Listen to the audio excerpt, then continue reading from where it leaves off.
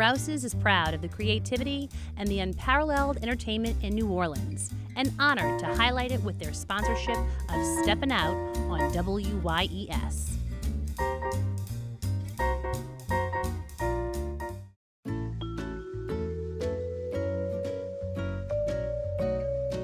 Steppin Out is made possible in part by Susie and Pierre G. Villery.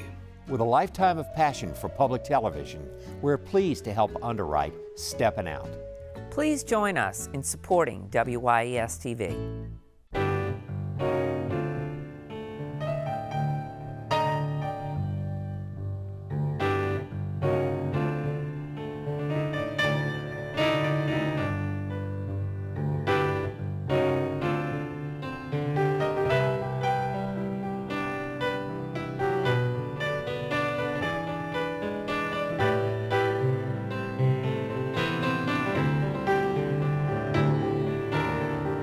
I'm Peggy Scott Laborde, and welcome to Steppin Out, with updates from the local restaurant, arts, and entertainment scenes. Joining me, Poppy Tooker, host of Louisiana Eats on WWNO Radio. Hello, Miss Poppy. Hello, Peg. Looking great.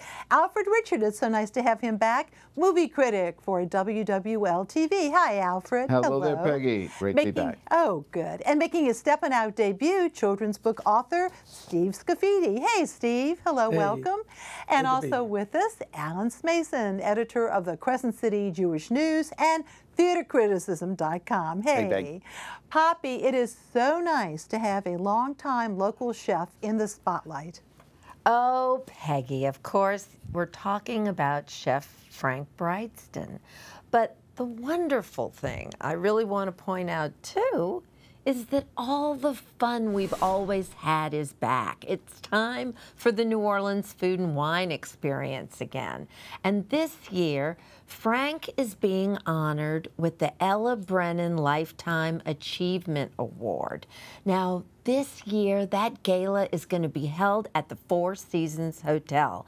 It's going to be more fabulous than it's ever been. And really now, Fee, cheers to 30 years, because once they kick it off on Tuesday, June 7th with that tribute, it'll continue with Wednesday night wine dinners. There are 17 to choose from this year all over the city. And I urge everybody to treat yourself this year to Vinola, also at the Four Seasons Hotel. That's Thursday, June the 9th from 2 to 4:30 p.m. You're going to be able to taste rare and fine wines paired with award-winning chef's food. And then Friday evening and Saturday afternoon, it rolls right into the grand tastings that are at the Sugar Mill. There's a great deal on a package price for both Friday evening and Saturday afternoon, just $215 for both. And I don't know how to have more fun than that. Absolutely.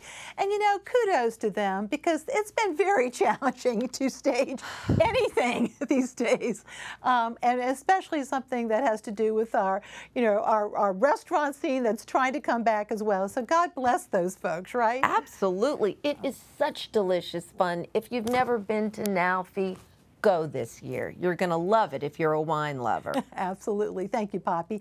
And over to Alfred. So much activity in the movie and TV production arena right now, huh? That is the case. And just one more note, Frank Brightston really deserves that award. Congratulations to Frank. It's hard to believe that Hollywood South, of course, came to basically a complete stop during the height of the pandemic. Yes, it's still going on, the pandemic it is. But Hollywood South is getting back. In fact, as of this time, the Louisiana Film Commission is knowing that there are 23 television and movie projects being filmed in the area from Biloxi, Mississippi, all the way to Lafayette, Louisiana. So there are a lot of white trucks that are being around and a lot of productions. And I want to pass on a couple of them. And just as a note, I have appeared in some of those projects, so they are still under production, so I'm not going to be able to throw a flag one way or another if it's good or not. But I will say this. This is what you'll see, and in some cases you've seen some of these stars in the area. The film, first one, 57 Seconds. Now, 57 Seconds stars Academy Award winner and one of the great voices of our time, Morgan Freeman. He is a tech guru, and the tech blogger who is in this film is played by Josh Hutcherson.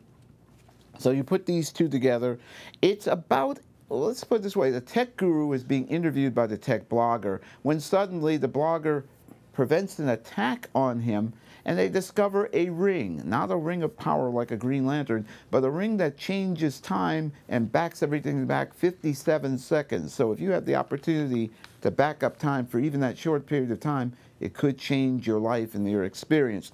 That film is presently being shot in the Lafayette area, in Lafayette, Louisiana, and some areas of the North Shore.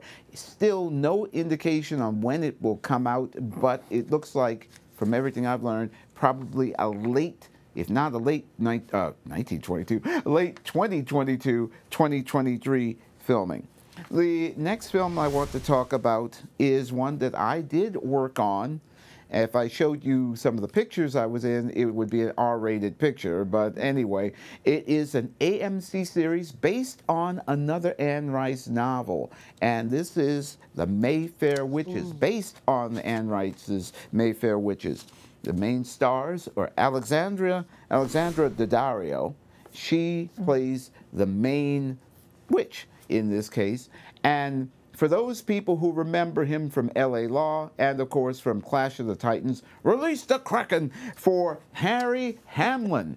Harry Hamlin plays the leader of a family, basically of a coven of witches, and he is the most powerful one. And they are filming in and around the Uptown area and all around the New Orleans area, and I had the joy of being on that set. Again, Mayfair Witches, it is based on the book series by Anne Rice. It's filming now all the way through August, the heat of August in New Orleans, but they're going to be filming, and it will be airing on the AMC channel in the fall of 2022. Well, I was really curious when I heard, of course, that you were going to mention this, who Lasher was being played by. And apparently it's Jack Houston, who I remember his breakout role was, and he's the grandson of John Huston, you know, the esteemed director, of course. Right. And Angelica Houston just happens to be his aunt, right? But some of us may remember Boardwalk Empire, and That's he right. played, it was really rather tragic, but he was the World War I veteran with a disfigured face who was the marksman. He was incredible in that, and he's done, of course, lots of stuff since, but I think he's going to be a fine Lasher. He's going to be an excellent Lasher. Again, they are really getting top-name talent to be in these promotions and in these films and TV series. In my second segment, I'll talk about a couple more, because as I said, they're 23, and if I were to talk about all of them, the show wouldn't be called Steppin' Out. So. That's right. Also, I'm very thrilled, though, that the executive producers of all of the Anne Rice material is Christopher. That's Christopher right. Rice, the son, and of course Anne Rice, before she passed, she was also, so they were in control, so you know it's going to be good. They were in control, and we're going to talk about Interview with the Vampire, Yeah. and I may be able to talk about a little special there about that. Okay, thank you. And over to Steve. Steve, so for many years you've been in the TV production and film industry, but now you've turned, the last few years, you've turned your attention to children's books. Tell us about the persona that you embrace. Okay. Well, you know, I've been in the industry, started in the industry back in the late 70s, mid-70s actually, and I've always written. I've been a writer my entire career, and my dad was the original Papa Dude. So he passed away about 30 years ago. Before he died, I said, Dad, one day I'm going to do something to honor you. Who would have ever thought that 30 years later I'd be writing a series of children's books entitled Hey Papa Dude. So now that is a term of endearment that I know in the New Orleans area is very dear, isn't it? So that's what you called your dad. Yeah, everybody that knew me when I was growing up called him Papa Dude, and yeah, so Papa Dude, you know what, when the pandemic started, I was hunkered down like everybody else, and I was actually getting ready to produce a documentary about the no call. I was focused on that, and the pandemic hit, and everything came to a screeching halt in the film business, and I decided, you know what? I'm going to write a children's book, one book. My wife works in the children's business. Her and I owned a children's store, Nia's Just for Kids, for over 20 years. And now she's on the other side of the business, the wholesale side. And I told her I was going to write a children's book, and she kind of laughed like, okay, go sit in the backyard and write your children's book. And as of today, I've written 10 books, 9 are published. My wife and I started our own publishing company, Nia's Just for Kids. My name's not on the book. It's by Papa Dude. And we have a new book that's coming out called What Do We Do Now? And I've got a copy right here. Yeah, we'll show that as your pick a little bit later, so we'll let it be a cliffhanger. It's coming out for hurricane season. How cool is that? Very cool. Well, great. When we come back to you, though, we want to hear about how you created these books. But right now, let's go over to Alan. Well, Peggy, I wanted to let people know before they shut down their current production of Treasure Island how thoroughly wonderful the NOLA Project's latest production is. Again, it's a partnership with the New Orleans Museum of Art. And writers A.J. Allegra, James Bartell, Alex Martinez-Wallace have literally keel-hauled Robert Louis Stevenson's original work and turned it on its head. And, of course, we all know what the head is on board a ship. This kid-friendly show at the amphitheater features an evenly split crew, a troupe of male and female staff, fantastic performances by the entire troupe of players, telling the story of young Jim Hawkins, his mother Ruth, and a ship's cook, come pirate in disguise, Long John Silver. And as expected, these delightful performances are really turned by the entire ensemble. You can see that they have wonderful sea shanties and all sorts of other things that will delight kids and adults alike. Directed by A.J. Allegra with his assistant Sarah Chatelaine. That production also features music by Jack Kraft. And again, everybody will love this. It only have, unfortunately, one final performance, but if you have a chance, go check it out in the Sculpture Garden. Now, meanwhile, here's now the key for me. This is a jumping off point to talk about their new season for next year. Theater for the Bold, the NOLA Project. They have quite a bit packed in just 4 shows. Here's what they have. They start off in September with Sherry Bohannon's Craigslisted. That's a comedy that's set in the recent past when everything you could wish for was available on Craigslist. Then Gabrielle Reisman's comedic take on Chekhov's The Seagull has been subtitled as The Seagull or How to Eat It, which I'm equally looking forward to seeing. Then there's the take on the morality play Everyman, which they've now titled Everybody by Brandon Jacobs Jenkins, and that's going to be seen in January of next year. And finally, we have to wait an entire year, unfortunately, but it'll be the 10th anniversary of their joint productions with NOMA, and they're bringing back their very first production. That, of course, is going to be Shakespeare's A Midsummer Night's Dream. That's their 2023 season for 22-23, and again, you'll have to wait a bit because the tickets don't go on sale until July the 11th.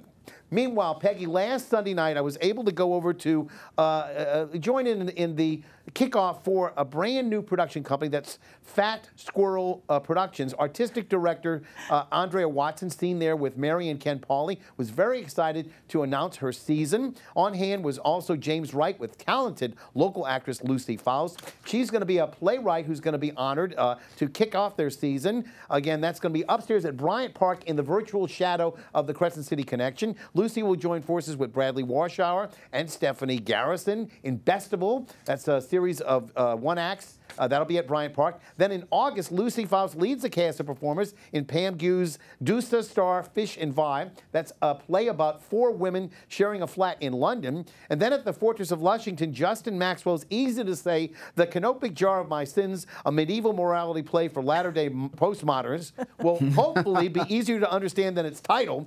By the way, canopic jars, in case you don't know, were used by ancient Egyptians to hold body parts during mummification. Okay. And Dane Rhodes will lead a full cast on the Scottish play in December at the Fortress of Lushington, the Bywater. If you want to check it all out and find out more about it, check out my NOLA Theater Talk Show on Facebook and on YouTube. You can find out the information there as well. Okay, so your NOLA Theater, that's coming up too, and that'll be on Monday night. And you've been, how long have you been doing that show? Well, I started with the pandemic in April of 2020. So all right. There you go. The Facebook group, the Facebook page for theatercriticism.com, and my own YouTube channel. Thank you, Alan. And back over to Poppy. Well, we're going to stay in the wine theme, and I just want to make sure everybody is aware of Monica Bourgeois and Neil Gernon, two locals who are the brilliant enophiles behind vending machine wines. Now, they started that business in 2006, and if you don't recognize the brand name, that would be Crooked Mare, Double Shotgun, and oh, Peg, has to be one of your favorite wines, Ain't Dare No More. But they purchased Pontchartrain Vineyards last year, and they have remade it into Wild Bush Farm and Vineyard, which is in Bush, Louisiana. And I want to congratulate them because here we have their first release.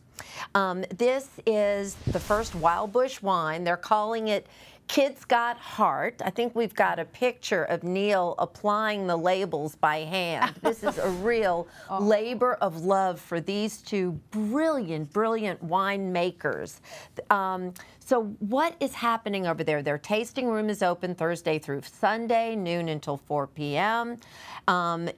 Please get reservations if there's 6 and more. There's cheese and charcuterie available, but their Jazz in the Vines concert series is taking place with kid-friendly picnicking in the vineyard on Saturday nights. This Saturday, it's Mia Borders. On Saturday, June 11th, it's going to be 10-gallon tinfoil hat, which is a remake of Morning 40 Federations in a psychedelic blues country band. And the gates open at 5. The music starts at 6:30. The best deal is up until 4 o'clock that day. You can get your tickets online.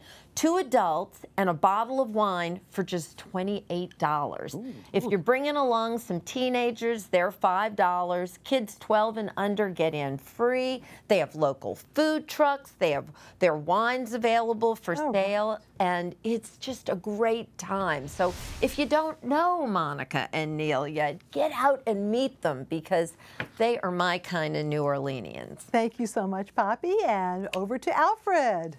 You know, we were talking about the Mayfair witches a little while ago, and of course, Anne Rice's dominance over New Orleans, even though she has since gone on, is still quite powerful. And AMC seems to have picked up the ball because this was one of the last projects that Anne Rice really oversaw along with her son, and it is The Interview with the Vampire. Yes, a new version. This will be done for AMC. And there you see the new Lestat. This is Sam Reed.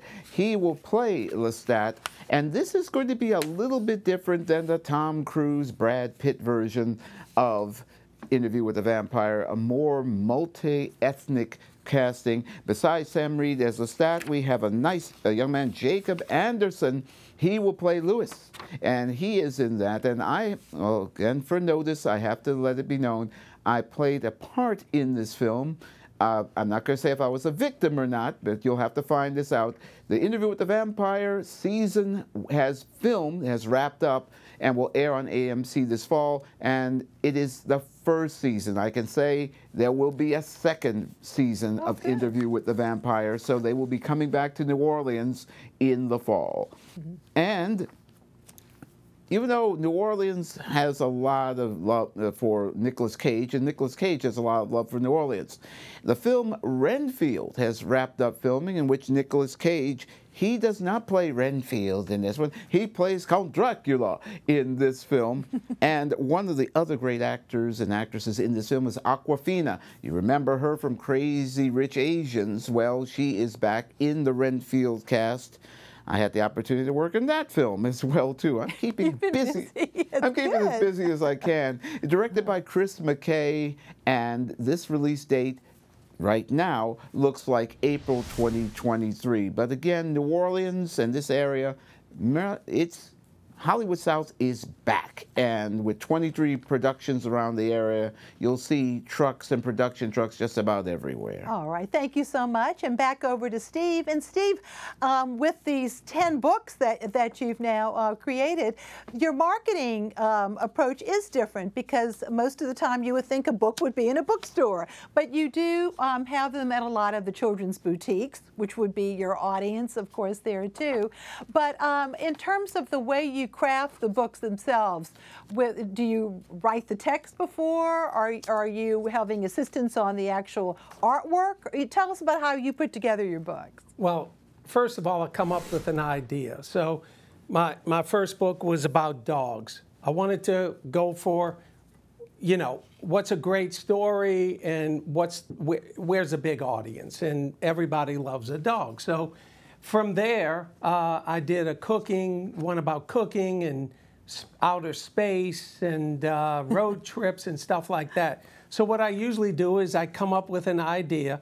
My latest book is What Do We Do Now?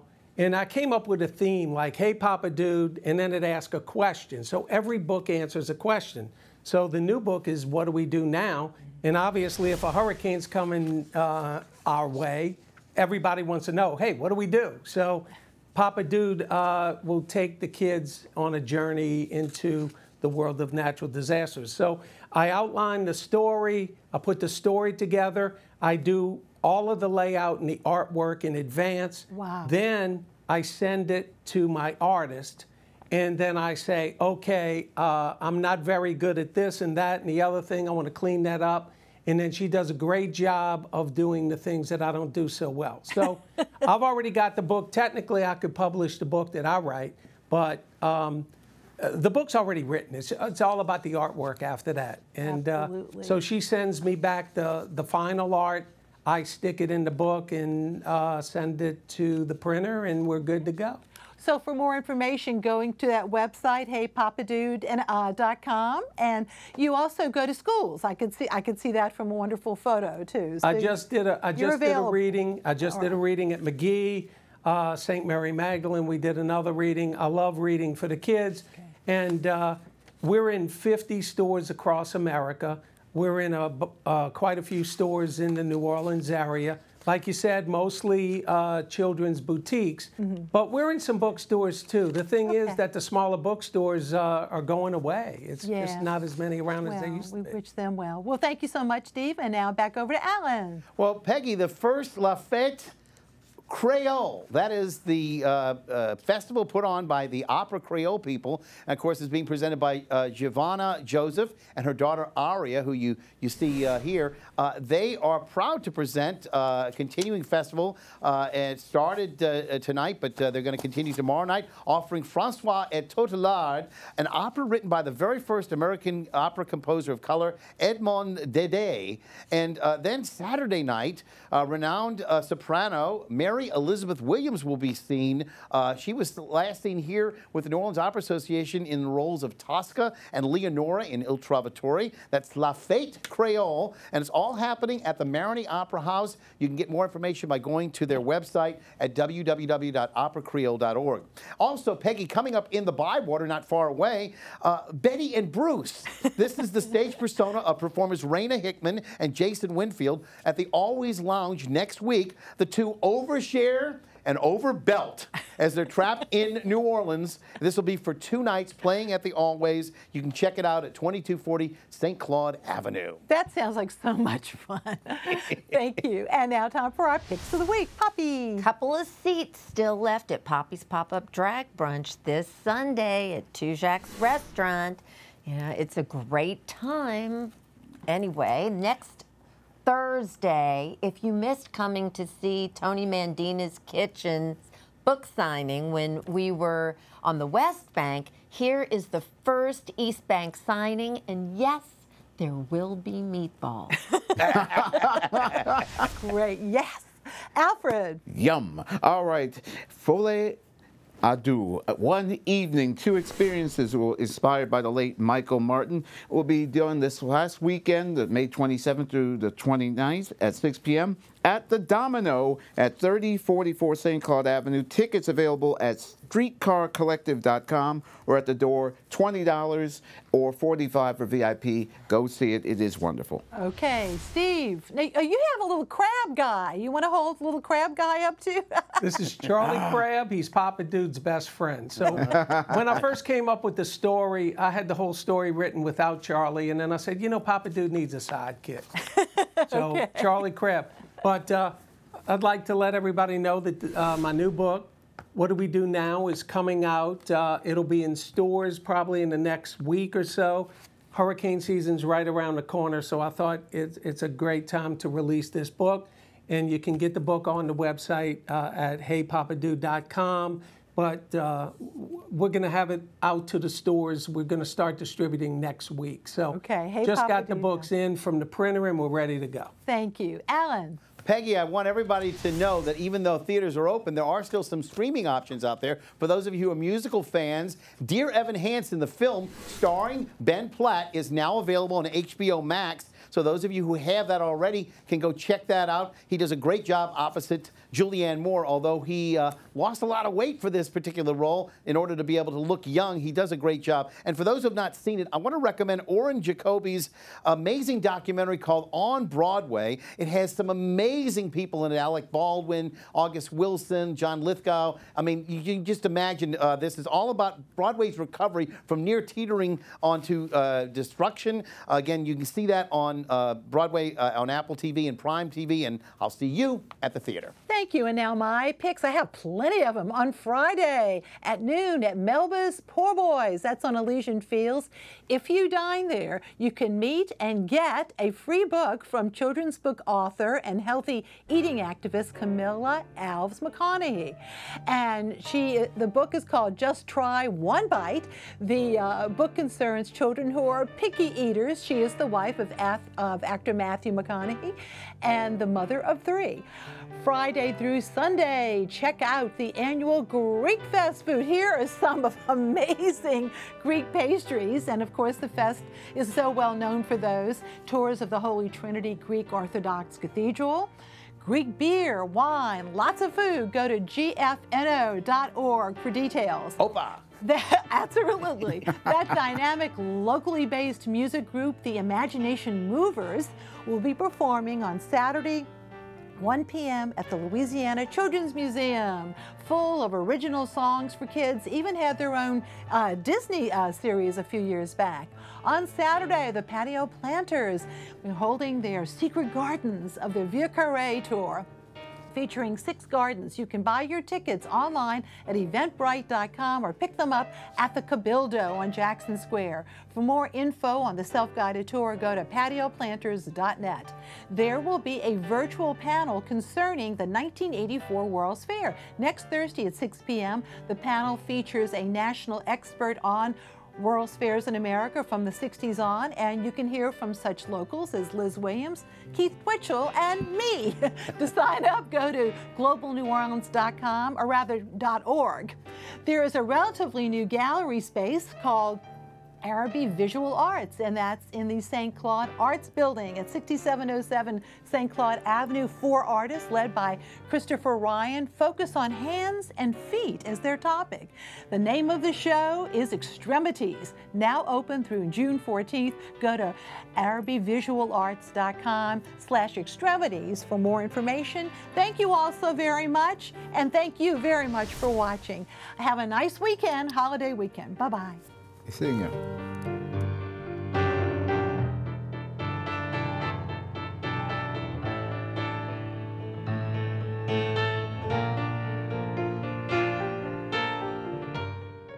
Steppin' Out is made possible in part by Susie and Pierre G. Villery. With a lifetime of passion for public television, we're pleased to help underwrite Steppin' Out. Please join us in supporting WYES TV. Rouse's is proud of the creativity and the unparalleled entertainment in New Orleans, and honored to highlight it with their sponsorship of Steppin' Out on WYES.